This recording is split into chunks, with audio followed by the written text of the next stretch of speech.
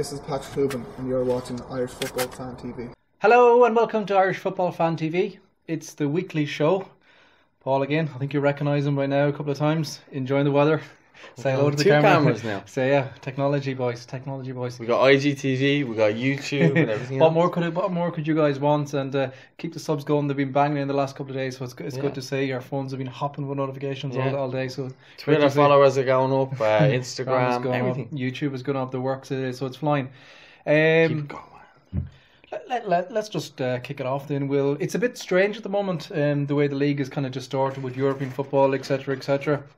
So fixtures are kind of coming a bit all over the place. Really, you're kind of double checking the fixtures quite a lot just to try, because games are on, then they're off, or it depending on the delayed on. Exactly, and stuff like that. So Monday, we're greatest league in the world. I have to actually, before we start, poor old Keith Ward. Doing a delivery outside his football stadium the other day. Wasn't really a good start to the morning. I'm sure everybody has seen it by now, but he took it well. So he did. Fair play. Fair play to and he even took a little piss take on the Carrius Instagram post as well. For hate, if you hate anyone in this world, etc., etc. But for anyone that hasn't seen it, Dalymount is quite a narrow little alleyway. Both sides actually coming down to it, and I think he was doing a delivery, and it's like a big transit. Yeah, so into the bar. And so it was a combination of getting stuck on the narrow little alleyway and locking his keys in. So that was double whammy. Greatest league in the world. That's it. But anyways, straight back to the action. I really don't like that term, like greatest league in the world. I think it's a serious piss take. It's a bit of a piss take. It's always a bit of a piss take for me, I have to say. But look, if people want to go with it, let them off. Yeah. So Monday, it was as I said, it's a bit strange with the fixtures, etc. Derry went down to Cork. Serious victory. And Cork set down a little marker, didn't they? 5-0 victory. What can you say? Statement. 1 point behind Dundalk now. Another big game in hand, or Dundalk have a game in hand. But points on the table are always more important. Good win. The key thing was they bounced back as well after the Legia game as well. Mm-hmm. They went out and made a good account of themselves over the space of the 2 legs. From what I've seen, it's one of those things. If they had taken their chances, maybe in the home leg, I know McNamee could have scored and stuff like that. But if they had taken their chances, who knows where they could have kind of ended up. But I think it's a learning curve. A lot of that Cork team are very young now. They're bringing in a lot of good players. Sean McLaughlin, obviously Sadler, McNamee. There's a good kind of core there, and obviously got Delaney coming in now. Yeah, and he scored as well, his debut goal. Yeah, against and Keown as well. Keown and Colan, 2 for Buckley as well. So a nice spread of goals there as well. It's a statement. It was that reaction, and actually judging by the way the game went this evening, Celtic 3-1 victory after going 1-0 down against Rosenborg in the first leg of that. So that looks like a Cork Rosenborg. We're not going to get the dream tied unless Celtic fall apart in the second leg now, but it looks like that European adventure is going to go on with Rosenborg down in Turner's Cross, which is still going to be a great night down there, isn't it?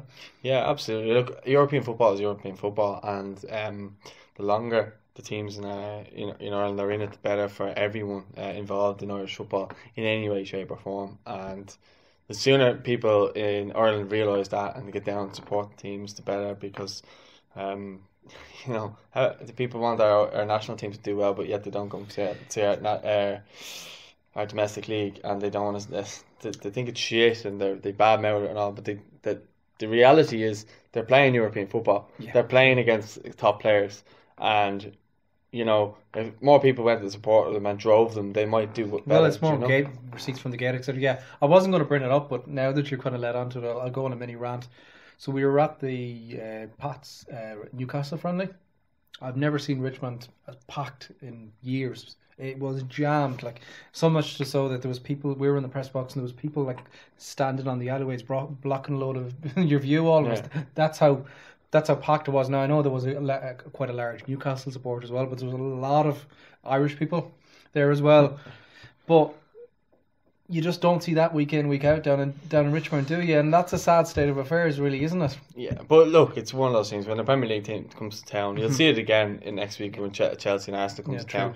That people want to go and see the Premiership because it's there, it's in your face. And the problem is there's not enough advertising. There's not enough, promotion of the league out there. And teams are starting to realise that. There's likes of Rovers, Pats, Dundalk. Cork, they're starting to push it out there that little bit more. So I think in actual fact, although Bray and Limerick are acting bollocks in terms of their payments and stuff like that, there is and Waterford as well, there is an increase in gate receipts and there is an increase in crowds. It certainly was from the start of the season. I do believe that we're going the right direction, but it needs to be consistent promotion. Does, yeah. It doesn't need to be, there's a game in 3 weeks, we got to promote it. It's got to be every week, you got to be pushing it out there. I have to say, you mentioned it there, but the Rovers social media really upped their game in the last couple of weeks. There's some brilliant, clips of fans, and it just, catches the raw emotion. I think you see like an older guy, and he stood there, and you can see him just. It's almost in slow motion as a goal has happened, and then he goes crazy, and it's something like can't be being there, or something along those lines. But really, really catching, and it's great to see because, yeah, look, I know we need to fund it and all that, but the more the clubs can expose themselves and push a few more. Drag a few more people in, and hopefully once people get down there to games, they'll appreciate just how good it and how lucky we are to have such a good league on our doorstep. Speaking of European football, though, team kind of on that borderline, really, really hanging on is Waterford.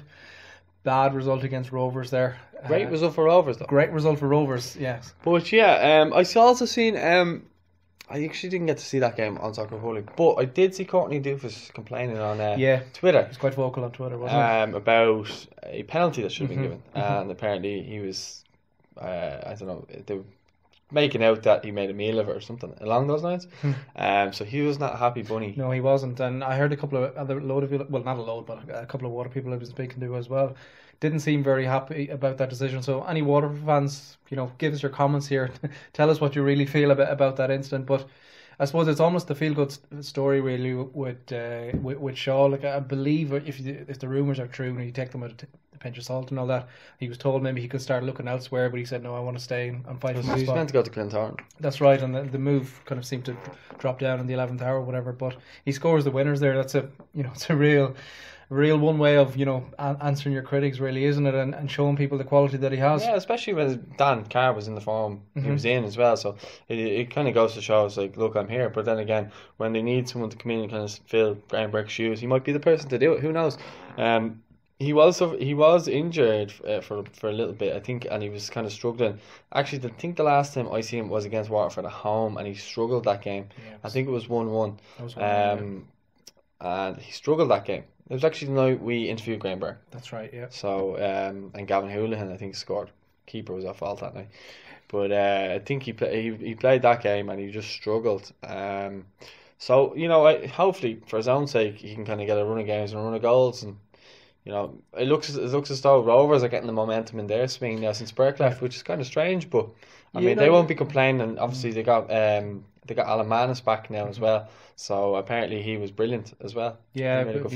So it's a real, as you said, you can look at it both ways really. From a Waterford point of view, being at home, if you're trying to push onto European football, it's a disappointing result. But on the flip side, massive result for Rovers. And as we said, we seem to be repeating ourselves quite a lot with Rovers.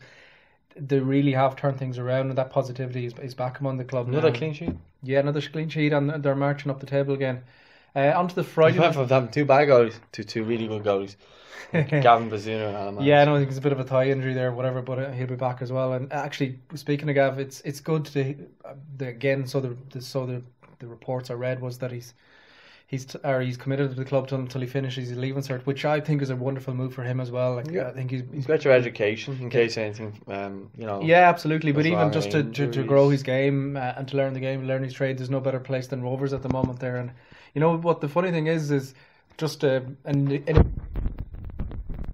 last while, I've been speaking to a lot of Liverpool reporters the last week, and they've been speaking about him. He's going to stay put for a while. We're not going to sign him for a while. That move may not happen, but it's a real indication of how things have come. So onto the Friday night games then. Pats left it late, made a bit of a meal out. Well, not a meal out of it, but Limerick got an early goal. Delaney scored against his old club. I would have loved to have seen that celebration. I've seen him play earlier on this season at Richmond, and shall we say there was a few choice words being exchanged between fans, managers, coach, and staff. Yeah, and anybody else. Not a happy boy. anybody else that they could get hold of. It was quite amusing actually. But yeah, I say that celebration was brilliant. But then Pats left it late. I was kind of following the game and I was like, oh god, this is going to be a disaster of a result really. But Colin Byrne rescues the day with 2 late goals. I know speaking to a mate of mine, Will, in work here. I think it's been an incredible amount of time since Pats had last won a game of football, and to win it in the way they did, I'm sure they're absolutely delighted. But still a massive 3 points for them, isn't it? Yeah, absolutely. I mean, and we've been kind of saying it, that they've been playing well in games. They just haven't been getting the goals that they kind of have warranted in games. They just have lacked that kind of killer edge. And obviously, Colin Byrne seemed to get it. I think he scored a penalty, and then it was a nice strike then as well.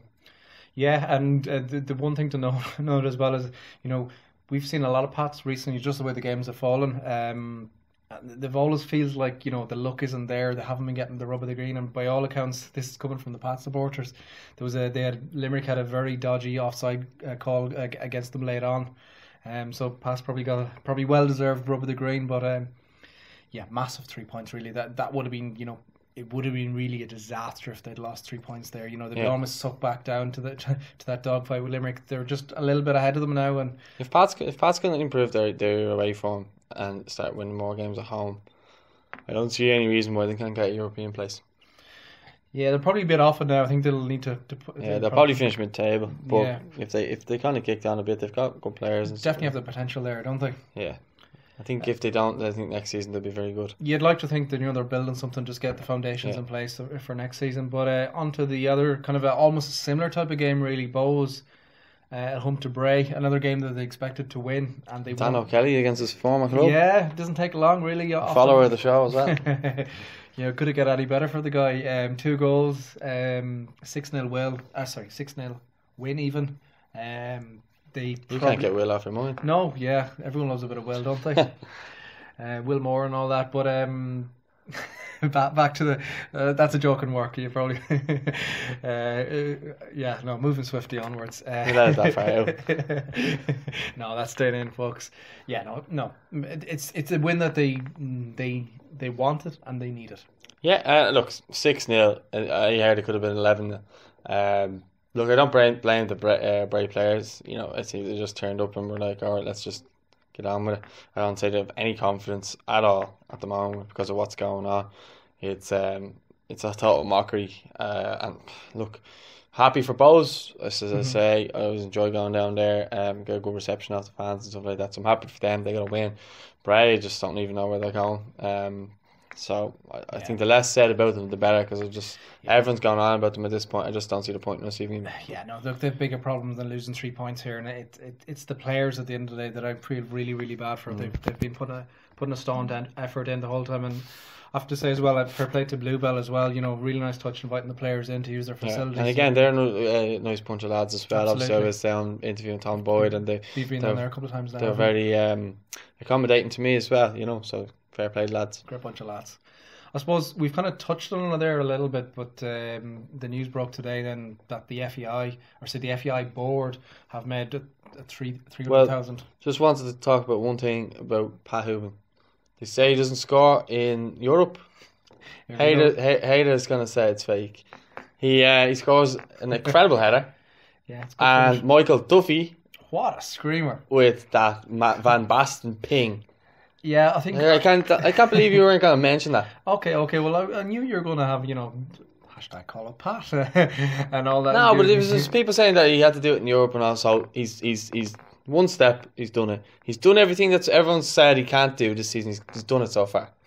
So people are going to keep on saying he can't do things, and he's okay. Well, let's speak about Dundalk a little bit. Then we'll talk about that fund and all that boring stuff towards the end. Great to see. I think it was Sunday morning. I think if I remember right, the tickets were on sale for the home leg. Yeah, serious crowd. Queue literally out the gap. I think they could have from 11. Yeah, a.m. Yeah, like even I saw someone tweeting. I think from about 9 o'clock there was huge queues. By all accounts, they could have sold another 2 or 3 times the tickets. That's we touched on maybe earlier where Richmond, the getting a crowd for a friendly against Newcastle and struggling for league games. It's everyone seems to be involved and come on the town, hey, and and all that. But Yeah, no, great to see so much. You know, I wouldn't take the piss with the local slang or whatever, but great to see. They love it. Yeah, they do. Really. Same with the Cork, like, come on, the Rebels. No, but great to see so much of a community spirit, and you know, everyone a real sense. I know it helps that they're playing great football and it's a European game. It's that thing with Dundalk and Cork and these things. Because there's so many teams in Dublin that you don't see it, but it's they get behind their teams. You walk around Dundalk, and I'd be up there a good bit. They walk around with their Dundalk, you know, their jerseys and their tracksuits and everything else. They've got nice gear. And it's the same in Cork, I'm sure. And Waterford. Even Liam Nielsen, I saw him there sporting his his top. He's very dodgy in that. He does, yeah. I will find you and I will kill you and all that. But no, I'm probably going to end up at the Dundalk game on Sunday myself. I think they're playing Bows, but I'm going to end up at that myself, I think, on Sunday. So Dundalk fans, if you see us, come over, say hello. I'm sure we get an interview with you or whatever if you want. So absolutely, yeah. And you know, it's how do you fancy your chances of getting through this leg, home leg at Oriel? You know, probably. I think they can be confident. They're playing the best football in the country at the minute. They look solid in most areas. You know, they're scoring goals. They're playing good football. Confidence is very, very high in the camp, and they're scoring from all types of areas. Duffy, Connolly, Benson, Hubin. You know, and Adorja, and you know the goals are coming from everywhere. Signed a new deal as well, apparently. You know, he's signing. I think he's got 8 days left of his loan. He's due to sign full time. Another great move. You know, he's a player that was struggling. He's, you know, I love him. The finish that he did against Cork was just incredible from the left side of the box. He's a top player. All the players said it. Like, he spoke to Dane Massey and a couple of others, and they said class, isn't he? Yeah, I hope that he's been able to take a challenge since they said he couldn't take a challenge. But anyway, do you want to talk? You wanted to talk about? Well, I suppose just to round up Dundalk, it looks like, judging by the results are going as well, that's if they can get through Touchwood and all that, it'll be Sturm Graz that they'll be playing. They're well beatable. Well set. So right, that's the exciting stuff. We've going to run through this week's distorted league games and a couple of European football adventures as well. Onto the board and such. I think I kind of touched on it slightly there. Yeah. The FAI board have announced today that there's going to be 300,000 fund, or whatever we want to call it, that's going to be split between the FAI and the PFAI, for clubs pretty much that go belly up and as a last resort struggling to pay their players. Yeah, it's a good move by the FAI, and the weirdest thing was we had it up on our Facebook earlier and people were going, John Delaney out. It's like, he's surely the one that John seems to get an unmerciful bashing at the best. He does, but you know, it's part and parcel. It's an easy one to slag. Everyone slags the one at the top or whatever. But look, people will say, you know, this should have been done before, and people will go on about how did Bray get a license this year, etc., etc. I don't really want to get into that. It happened. Yeah, the floodlights up in Finn Harps and the rest. Yeah, exactly, etc., etc., etc. Look, we got to take this as a positive move. Really, there's something being done about a horrible situation. Yeah, and if it helps, it means the players get paid. At the end of the day, that's all that matters, really, isn't it? These are the people we go to watch every week. Yeah, and let's hope that livelihoods. Let's hope that this fund won't be needed, but it's a good safety net if required. Yeah. So just to round up the rest of the kind of the breaking news and the rest of the news from the league and the whole Irish scene, two more bits of news. One is that Eamon Dunphy is going to be retiring his role as football analyst for RT. 40 years. 40 years is a long time. He wants to focus on his podcast, I bet. He's got 2.3 million views, baby. So who knows? He could even end up... He says he's putting all his energy into this. So what are you going to say? Who knows? He could be here one day. You know, he might be looking off. A little dog, is he? Yeah. No, like you know, whatever you want to say about Dunphy, is decisive figure amongst controversial. Definitely. How do I ask Raw Diddle? Yeah, no, he like the things that come to mind straight away is obviously the Kane thing. I always remember the Venables rant that he went on as well. He pretty much stopped Venables. Ronaldo is a fad. Yeah, and he called him everything cod and everything under the sun. Whereas Houlihan is a veteran. Yeah.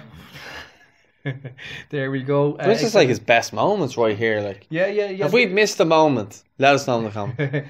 Yeah, you know, between being tired and emotional on air and having to be removed, that's another one that comes to mind. The Cameroon short in 2002. There's been like whatever you want to say about him, he's been decisive. He's funny though. He probably brought like how would I describe him personally? I was a massive fan about 10 years ago. I thought he was, exceptionally well at football knowledge. I thought he was obviously very controversial. One of the things you'd watch about that show is they could literally come out with anything. And I remember even soon as the time when he first moved over and started doing pundit work for RT, he was like, Jesus, I can't believe the guys are saying this. They're so on as compared to some of the usual dribble that you hear a lot of football pundits saying. But I do think the last couple of years his knowledge has been deteriorated, and you'd question some of the things, whether how much football he has watched, and it's like anything. I think being respectful, I think he's had a great career, and probably now's the time for everyone to move on. I mean, I wish him well. Absolutely. I don't really care. Yeah, well, like most games we're at, I know, so we don't really watch the he was funny over the World Cup, but I don't really care. We're going to take his job. So, you've heard it here first. And then the last bit of news, just to wrap it up, is the FAI announced the new away kit. Available a little soon on the link. Tomorrow morning, yeah. Available on the link. 9 a.m. FAIshop.com. We'll share out the link again. I think it's ready to be available on all social media platforms. It's a new white kit. Obviously, the three. It's similar to the last. Yeah, with a nice bit of I like the colour. Yeah. Who knows? We may even do a competition. Yeah, who knows? Yeah. Make sure you're a subscriber though. Yeah, absolutely. That's the one little bit of clause. It's a kit. It doesn't really get me that excited. It's a nice kit. McLean models it well on our Instagram, which has 1,000 likes plus in 3 hours. That did well today. Yeah. So pretty chuffed with that. So James McLean loves the new away kit. Yeah, he does, and so does most of the people that commented on it. Let us know your thoughts on the away kit in the comments. A lot of people don't like it with the 3 on it, and I agree with you guys. We're like the only. But it's team. Sponsorship though at the end of the day, isn't it? Yeah, but we're the only national team that don't have, that do have a sponsor on our kit, and it's annoying because a lot of people want to buy it with just. With just the crest, it's similar to this. You want to buy one of these? You buy one of these. But you know what I mean. It's one of those things. No, I can see. A lot of fans are unhappy about the 3 logo, but that's nothing to do with us. Sponsorship and all that. You reminded me of one piece of news there as well. McLean has moved to Stoke. The last couple of days as well. I think it's a good move for him. It's funny, isn't it? Because they wear the Derry colours. He liked my comment when I wrote him on candy stripes as well. So I think there's something there. Yeah, we're working on it, and I think that's all the news. Unless I forgot anything I have forgotten, remind us in the comments. Yeah. Paul, any more comments? Don't forget to like, subscribe. If you thought this video was good, give it a share, and let us know your thoughts in the comments. I mean, we're constantly asking every week for people to write in the comments, and you don't, but just write on our Instagram. Look, if you write on the Instagram, that's cool as well. So. We'll talk to you guys soon, and thanks for watching.